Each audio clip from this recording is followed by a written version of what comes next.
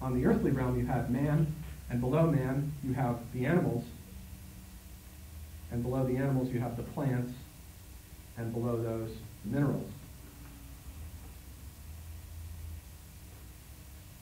And then with respect to the mineral world, you have up to 7 metals. Is the whole thing the great chain of being? Or yeah, the whole structure is regarded as the great chain of being. And it's taught in various ways. The Plotinus' version is simply one version of it, but it's really the sort of conceptual, schematic backbone. But you find in the history of Renaissance art, for example, you find visual translations of it. But it follows the same general schema. And so we have man. Man is the noblest thing on earth.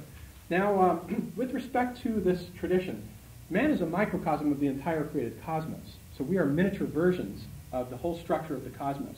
And the way in which this works is the heavenly world corresponds to what in man is the soul, and the natural world corresponds to what in man is the body. And then it gets broken down even further from that. There are 2 fundamental aspects to the soul. There's the aspect of the soul that is tied in closer with the body, and this has to do with the organs of generation, propagation, evacuation, essentially the sex organs, and the excretory organs, their animating aspect, their soulful, the aspect that animates them and ties them up with the body. And then you move up from that, and you have the senses. These are all regarded as the lower soul. And then you move up from that, and you have the imagination, which essentially confers unity on the material that comes to one through the gates of the senses. The imagination is that which confers synthetic unity on the manifold of what appears to us to be the external world. And this is regarded as the lower soul. And then the higher soul simply is comprised of 2 faculties, mind and reason. And they're 2 very different faculties. Reason is closer to the anima secunda, or the secondary anima. This is the anima prima, the primary anima. It's closer to the heavens, as it were. And mind at the top. And mind corresponds to what in us is essentially new, the realm of the pure knowledge, the eternal structural laws of being. Man, however, possesses reason. And man is unique. In the entire great chain of being, man, in this Renaissance philosophy, is totally different from everything else. The central text summarizing the vision of the Renaissance is Oration on the Dignity of Man by Pico della Mirandola. And he goes in and he says, well, you know what? When I look at this, I see that man is actually superior even to the angels because he possesses reason, and reason is free. Nothing else is. All of the lower animalistic faculties of man are bound by determinism, by the influence of the stars, and the mind is bound to be only what it is, pure divine knowledge, what Hillman would call spirit. Whereas reason is free to choose. It can turn up and contemplate the divine forms, or it can turn down and seek for pleasure through the pursuit of desire in the physical world, through food, sex, materialistic acquisitions of wealth. The reason can turn either way. And man is the only being in all of creation that has this freedom to choose which way he's going to turn, to look up or look down. And so the goal is to use reason to free the soul from the influence of the body. And so almost all the Renaissance paintings from Botticelli on down are simply visual illustrations of this philosophy of liberating the soul from the senses to contemplate the divine forms. So that's the vision of the Anima Mundi that science then began to dismantle. And it did so in the following way. Now what I want to do is sort of walk you through the history of 7 key turning points. We might call them 7 revolutions, 7 scientific revolutions. And we go back to the 15th century for the first one. Remember, in the 15th century, as we discussed before, we had the invention of depth perspective right about 1400. And with the invention of depth perspective, painting came as close as it has ever come to being regarded as a science because it involved the use of geometry to work out the perspective. So the arts were beginning to be thought of as scientific in that sense, and there was a kind of interplay between the sciences and the arts. The two were regarded as essentially, 2 sides of one scale. Now, the first of these revolutions is the Columbian. Columbus discovers America in 1492, as we all know, But now note that Columbus is an exact contemporary of Leonardo da Vinci, who dies in 1519, 1520, something like that, and of Michelangelo, who was younger, but coming along. And the Renaissance is in full form in Italy when Columbus is going about discovering America. Now, what Columbus does is he sets out with this vision in his mind that the earth is round. Now, everybody knew in the intelligentsia that the earth was round. The popular consciousness thought it was flat because it was biblically taught that it was flat. But the intelligentsia knew that it was round because during the course of the 15th century, the texts of Ptolemy had been discovered, his maps had been discovered. The Greeks knew very well that the earth was round, and there was a recovery of this Greek knowledge, and everybody knew that it was round. They didn't know how big it was.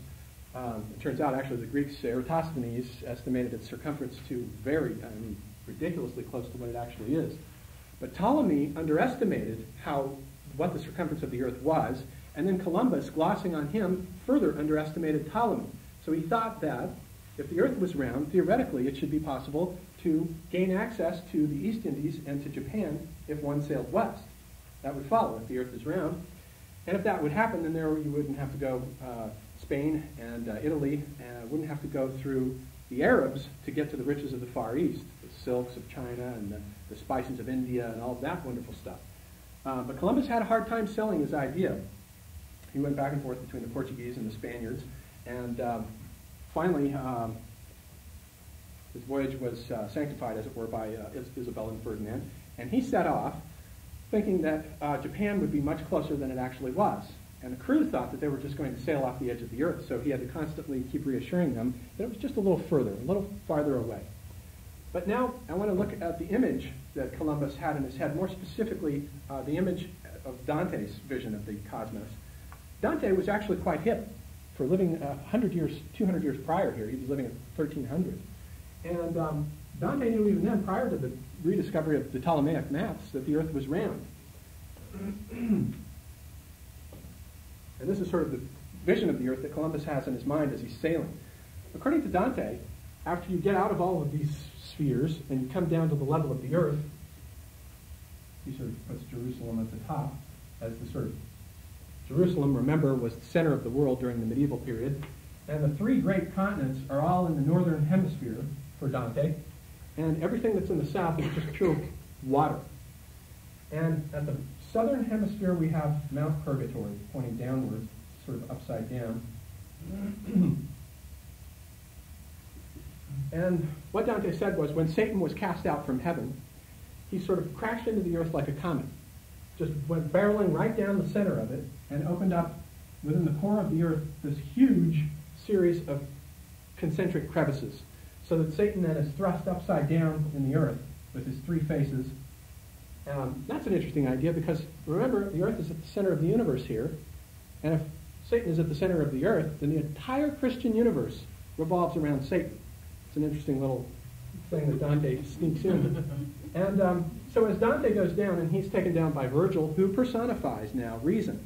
Dante is beginning to bring in the Neoplatonic conception that we've talked about, and Virgil is the personification of reason, and Dante is being instructed as he goes down through these levels of hell and encounters all these vices, what happens to people who don't disengage their reason from their bodies, and they sort of takes them on that guided tour, and then they come out, and the earth that Satan has displaced has been pushed up as purgatory, and it is 7 stories, as hell is 7 stories.